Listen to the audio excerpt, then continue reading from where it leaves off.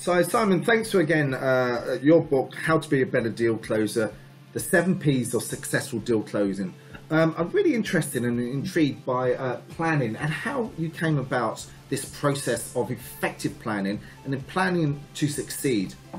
Yeah, so throughout my 25-year career, I've been involved in deal making, deal closing through various different guises, and on every occasion, people are involved in the process, and people generally need guidance, and they need a process, and they need a way of moving forward. So based upon my experience across many different types of deals in the technology sector, the professional services and resources sectors and others, I've come up with some key areas that really all deal makers need to consider, and this has really been born out of my experiences.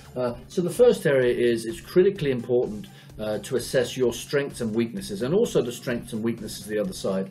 The second area, and one good example, I was involved working for a technology company, and there were a couple of major deals that had been logjammed for a couple of years, and I went and discussed, went up to Scandinavia and discussed with the other side and asked a lot of questions, face-to-face direct questions, and that amazingly managed to unlock a lot of the logjam.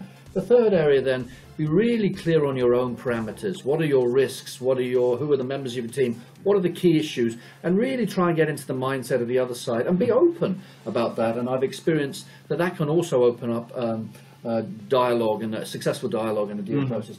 The location is very important, and the dynamics around that. How do you mean the location? What do you mean by that? Yeah, so you know, often if you're asked to do a deal conversation in a cafe, right, it can often mean that the other side is prepared to be a little bit more flexible and informal. Okay.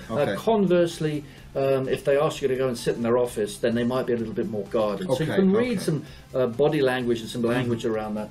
Then the next area then to look at is really important to consider your own primary issues and then your secondary issues. And how explain a little bit further onto that, so just so we can all understand. Yeah, so primary issues broadly equate with your needs. They're your key issues. And secondary issues, more the wants, the nice to haves, but not the essentials. You're then able to create what I call the deal zone. I've come up with the term the deal zone. So what is your opening position? What is your bottom line, and what is your likely position? So that really are some of the techniques that have come out of my 25 years in deal making.